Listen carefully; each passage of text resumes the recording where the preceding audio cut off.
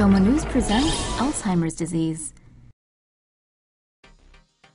New drug offers hope in fight against Alzheimer's. The drug Aducanumab is believed to aid in the clearing of toxic proteins hypothesized to cause Alzheimer's disease.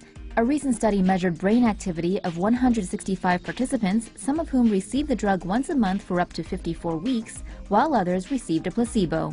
Of those who received the drug, 103 experienced a reduction in the amount of tangled amyloid beta, the toxic proteins thought to trigger Alzheimer's, in their brains.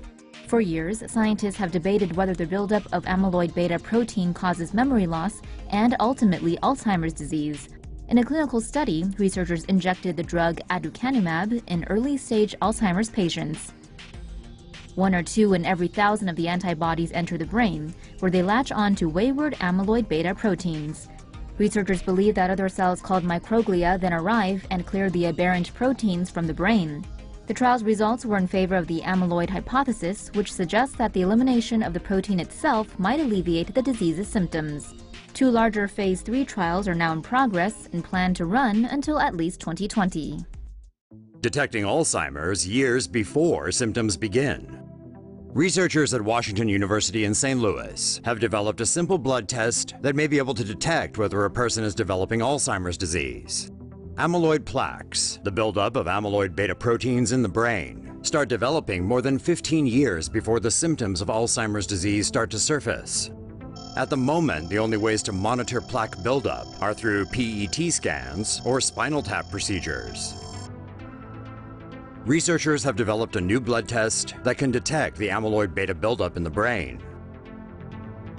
The test measures the amounts of 3 amyloid subtypes, the peptides amyloid beta 38, 40, and 42. It has been found that the levels of amyloid beta 42 are consistently 10 to 15% lower than amyloid beta 40 in people with amyloid plaques in the brain. The blood test is said to have an accuracy rate of 89% over 20 blood samples. Researchers plan to expand the experiment to include 180 people. Ultrasound shows promise as non-invasive treatment for Alzheimer's. Australian researchers have found that mice suffering from Alzheimer's perform much better in behaviour tests after receiving ultrasound treatment. A discovery that could give hope in the battle to find a cure for humans suffering from the degenerative illness. Neurotransmitter activities are disrupted in the brain of Alzheimer's patients. Beta amyloids, a natural protein, accumulate in patients' brains, leading to the formation of plaques that can damage nerve cells. The cerebral cortex of Alzheimer's patients also shrink as symptoms progress. Scientists at the University of Queensland in Australia conducted a series of tests in which they injected a solution containing tiny gas bubbles into mice. Ultrasound helps the gas bubbles expand. The bubbles then temporarily open a gap in the blood-brain barrier, allowing the entrance of antibodies into the brain. The antibodies remove toxic beta amyloids and thus reduce the size of the plaques in the patient's brain. Researchers now plan to carry out the same tests in larger animals such as sheep. Tests in humans will be more difficult because the human skull is harder, meaning ultrasound waves cannot easily penetrate it. Signs of Alzheimer's seen in people in their 20s. Researchers have found that signs of Alzheimer's disease can be seen in people who are as young as 20 years old. Researchers have discovered that amyloid plaques, hallmarks of Alzheimer's disease, can accumulate in even people as young as 20. With amyloid plaques present, a protein called tau becomes abnormal, causing microtubules inside the fibers of the brain's nerve cells to collapse. The collapse causes the fibers to twist together, resulting in neurofibrillary tangles that decay neuronal endings. Researchers at Harvard are conducting the first large clinical trial to scan the brains of healthy patients for higher levels of tau protein. Researchers at the University of San Luis Potosi in Mexico believe that skin biopsies could also detect levels of tau protein. 5 million Americans are affected by Alzheimer's, and researchers believe that by 2050, 16 million will be affected. Sleep tight if you don't want to get Alzheimer's. A new study shows that even a single bad night's sleep could raise levels of a protein that may lead to clogs in the brain and result in dementia. Amyloid beta and tau are two proteins in the brain that are naturally produced but can cause clogs and tangles in the brain. The proteins are cleared away when the body enters slow-wave sleep. Experiments have shown amyloid levels increase by about 10%, with tau levels also increasing after slow-wave sleep is disrupted for just a few consecutive nights in a row. Amyloid beta protein levels in excess of 10% could cause amyloid plaques that lead to dementia. Meanwhile, the increase of tau could cause tangles in the brain that lead to Alzheimer's disease. More than 5 million Americans have Alzheimer's disease, and many more others are expected to develop the disease as the population ages. There is currently no cure or treatment for the disease. A breakthrough in Alzheimer's research. Researchers at MIT have discovered a new potential treatment for Alzheimer's disease that involves interfering with an enzyme that forms blockades in brain cells. Scientists have found that levels of HDAC2 enzymes are usually higher in people with Alzheimer's.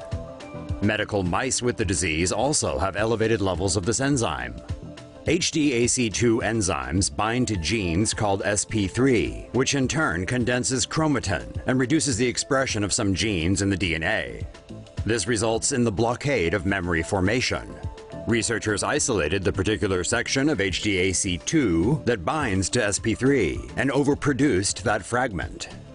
These fragments bind to SP3, preventing it from binding to entire HDAC2 enzymes, thus allowing memory-linked genes to be expressed. Previous attempts at blocking HDAC2 would often trigger dangerous side effects by interfering with the production of red and white blood cells. The MIT method is the first procedure to have shown no interference with other enzymes. Researchers are investigating other ways to adapt the technique in human trials. Researchers find terrifying link between Alzheimer's disease and the very air you breathe. New research suggests there may be a connection between cognitive decline and heavily polluted air.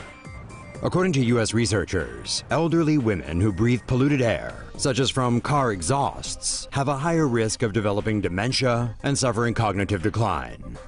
The research also suggests that women who carry the gene ApoE4 have a much higher chance of developing Alzheimer's disease if exposed to similar air pollution.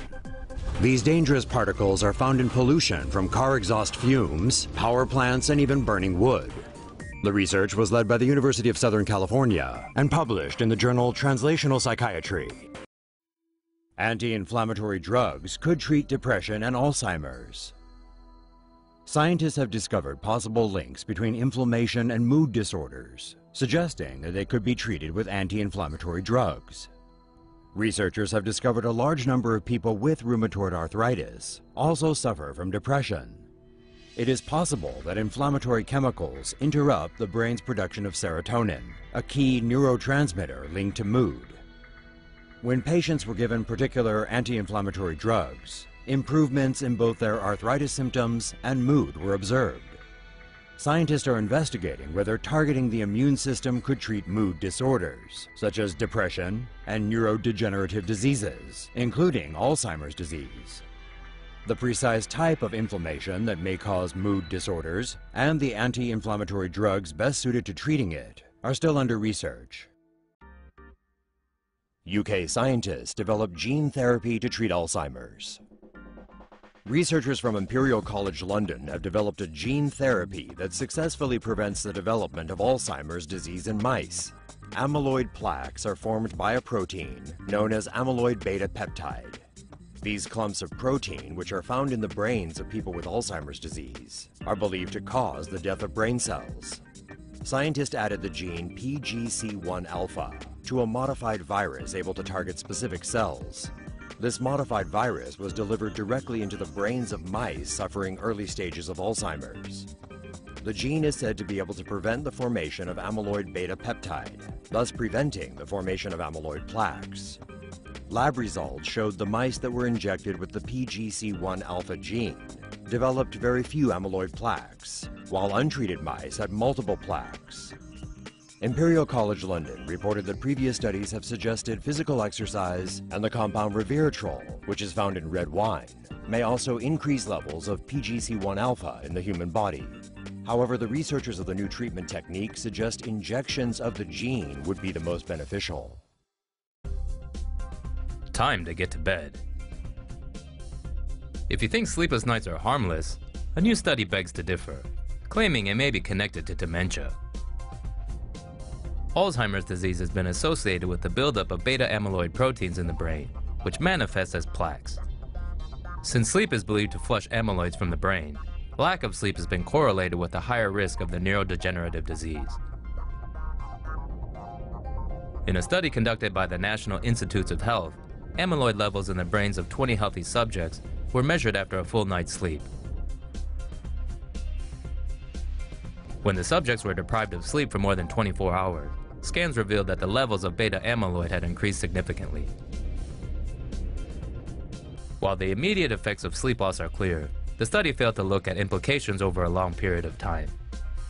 But even without establishing causation between lack of sleep and dementia, it's clear sleep is crucial to a healthy, functioning brain.